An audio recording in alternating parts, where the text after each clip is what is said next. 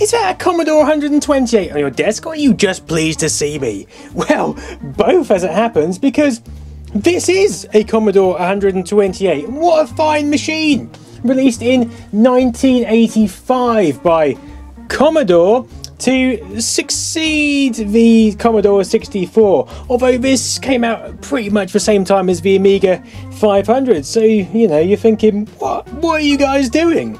But it was a lower end system designed for lower end users, although it was well out of my reach because it was too expensive. And the Commodore 64 was obviously still in popular use well into the 90s, but this is kind of a halfway house between a Commodore 64 and an Amiga 500. It even looks like a halfway house. Anyway, let's get inside the box because I know you want to, I want to. There we go, all nestled away in its packaging. Let's get you out of your lovely styrofoam. Look at it. It's like a deformed Commodore 64. It's got a massive bit at the back. Alright, let's get this box out of the way. Come on, out you come. You don't need to be there anymore. Oh, there we go. A thing of absolute beauty. This badge is a bit peeling, but you know, we'll forgive that. It is 31 years old. Can you believe that? Let's get the light on it a bit. Oh yes, look at those shadows. Look at those lines. We've got the familiar power switch up here. The cursor keys, we have them up here. We have a numeric keypad. Function keys over here. It's looking very Amiga-like. We've still got the locking shift lock button. Let's just move this down so you can see. There we go. The locking shift lock. We've got a Commodore key there. If we have a look on the back of the machine, let's get some sort of angle so you can see. We've got the expansion port, same as Commodore 64, cassette port. We have a serial and video port. We have a low and high res switch, I believe. RF, RGB monitor port. Let's see if I can focus that a bit better. Focus on my hand. There we go. RGB and a user port.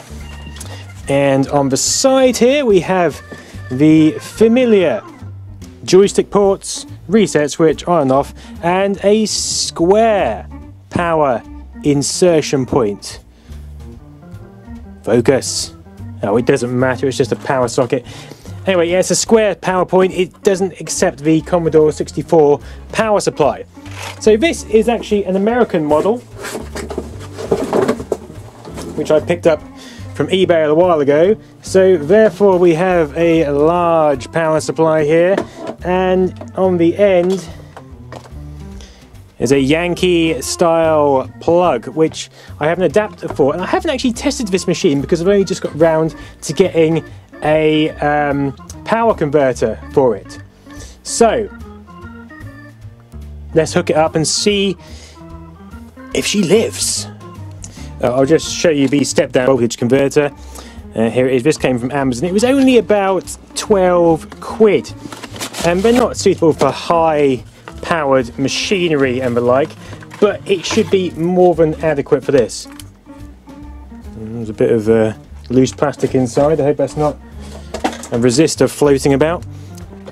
Now it's important to make sure if you get one of these that you get one with an earth socket, because the Commodore does have an earth plug, but as you can see it plugs nicely into this transformer, and if I plug it in we can see if the beast lives.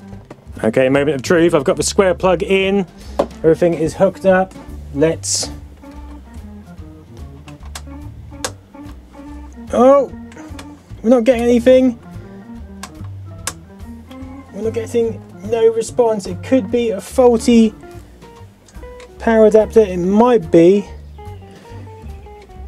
It's probably worth plugging it in to see if it works on screen and whether it's just a faulty light there. I doubt it very much, but we'll give it a go anyway. Yep, it seems as dead as a dodo, unfortunately, which is a shame.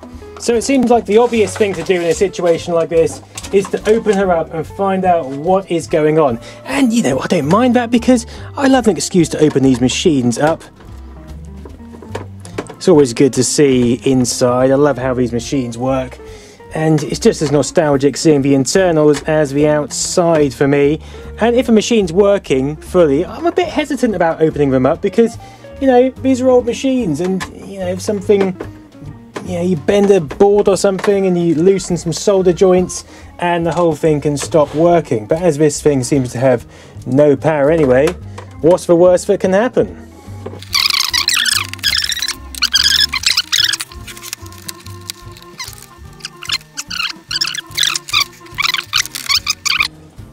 And there we go, there is the beauty of the Commodore 128.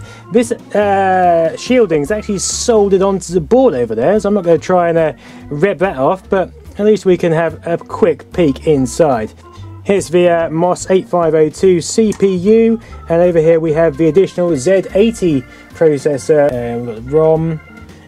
Yeah, it's quite a neat layout, isn't it really? We've got some memory over here, lovely little design there, massive great capacitor sitting over there, splendid. I'm going to spray it with some air, probably not going to change much. We've probably got some faulty components or faulty traces going on here. It might need reheating in the oven. I mean, you can bung these boards in an oven just to wet the solder joints in case there's been any cracks or anything like that, and sometimes that fixes it. Sometimes bunging it in a dishwasher and drying it out works, but I'm just going to blow some air on it and then put it back together, see if there's anything we can do. Beautiful, absolutely beautiful.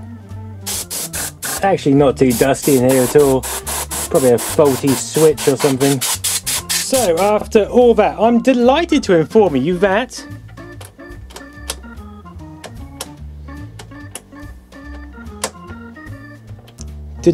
we've actually got power! Bit of a waggling around with the power switch and we have power! Oh yes! It actually works! Bit of a dodgy power switch by the look of it. And then if we look at the screen, there we go, Commodore Basic version 7. It's the 128K Basic, copyright 1977 by Microsoft, and this is running on the standard 8502 processor, which is a slightly improved version of the 6510 from the Commodore 64, but it's running at 2 MHz, twice as fast. And we have the Z80 processor also in the system for use with CPM software, which makes it much more compatible with a plethora of software. We got working. Oh, this is a lovely keyboard to type on, actually.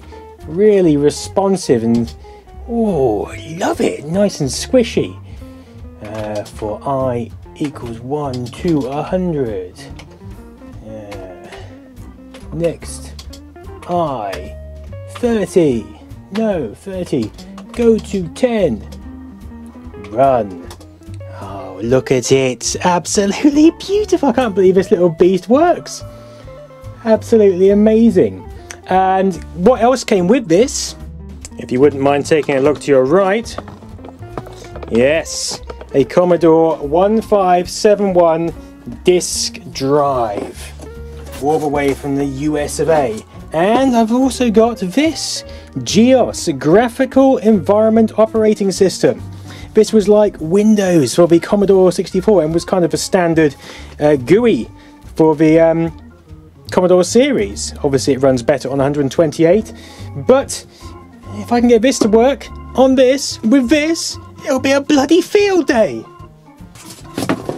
Now, what I'd like to stress about this thing is absolutely bloody massive, and this is smaller than, this is the newer version of the Commodore disk drive. The older ones were about twice as big as this and weighed twice as much. But look at this thing compared to the size of the machine. Look at this. Look, I have to move the camera back. There's the Commodore 128. Look at that bastard! It's about the same size as the machine. So if I can find some desk space, we'll see if we can get this fired up too. Okay, the disk drive is plugged in, so if we flick the power switch on the back, ho ho ho! We have disk drive power as well. Okay, let me switch both these off and plug them into each other. Hopefully we'll be able to switch the Commodore back on. It's a very short lead this, so hopefully it should reach. Okay, I've got the disk drive installed on the system and it's booted back up. Looks like a bit of a Frankenstein's creation, but still. The next task is to see if we can boot into GEOS. Now GEOS requires a mouse, and it just so happens that I have a lovely brand new Amiga Technologies mouse to try out on it. So I'll show you inside the GEOS box. Inside we have system backup disk, quantum link for connecting the Commodore to some form of early internet, the graphic operating system 128 disk, and there it is, and it's got some sort of command layout there, I don't know what that is. GEOS for the Commodore 64. Before you begin, how to start the system, the GUI, and some user manuals. So let's insert the 128 disk. Okay, I couldn't get GEOS to run in 128 mode, so I'm going to put it in Commodore 64 mode by typing Go 64. Are you sure? Yes, I am. Boom! We are straight into Commodore 64 mode. And of course, the 128 is pretty much completely backwards compatible with the Commodore 64, bar a very few exceptions, I believe. So if we load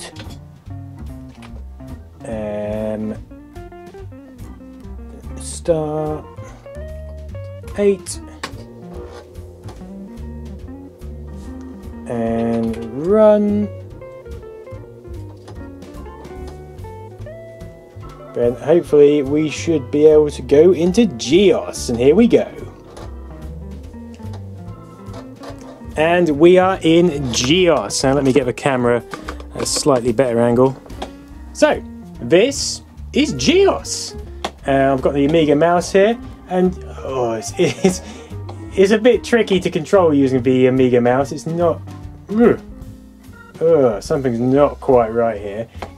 Okay, I've plugged a bog standard joystick in, and it's not ideal, but it's working a hell of a lot better than the Amiga Mouse did. So double click. No problem. It's actually not. It's not too bad controlling it using the joystick. Oh, we've got a joystick icon. Hello. This file can't be opened from the desktop. Desktop. This file can't be opened from the desktop. GEOS kernel. This file can't be opened from the desktop. Doesn't look like we can open much from the desktop. Apart from the README file.